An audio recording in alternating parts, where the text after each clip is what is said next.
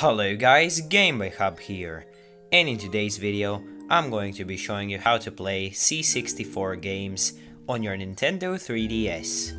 Now the only thing you're going to need for this is a PC, your 3DS's SD card, and you will need to have custom firmware on your 3DS. So yeah, let's get started with today's tutorial.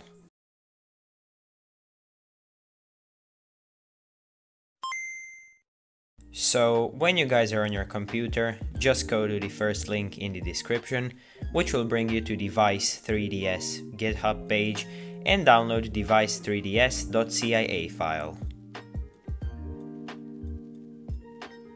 After that file has been downloaded, you'll need to get some games, so just go to the second link in the description and download whichever game you want. So I'll just download Rampage. So just click on the name and then click on the green download button right there. After you downloaded both of those files, just go to your 3DS's SD card, go into the CS folder and move the .cia in the CS folder, then go back and create a new folder and just name it C64 Games.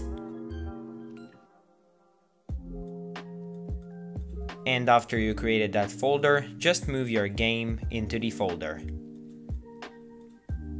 So now you can eject your SD card and you should be good to go. So once you guys are back on your 3DS, you just want to launch FBI. Then go into SD and then into the CS folder. And now just install this CIA. Now I already installed it, but you just want to hit install and delete CIA. So after that you just want to hit the home button and then you should get a new software pop-up. Now since I have this installed already, I didn't get it, but just launch the program you just got and it should say Vice 3DS like this. And there you go, the emulator is launched, so now you can see your C64 interface over here.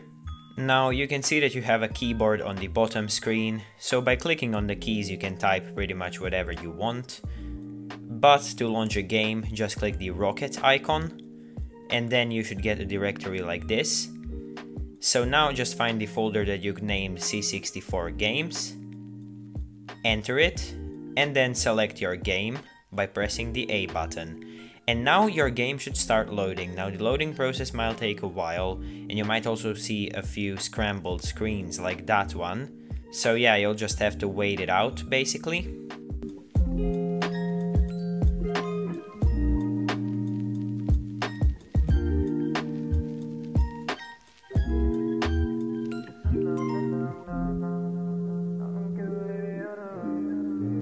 And after a while, it should load the game.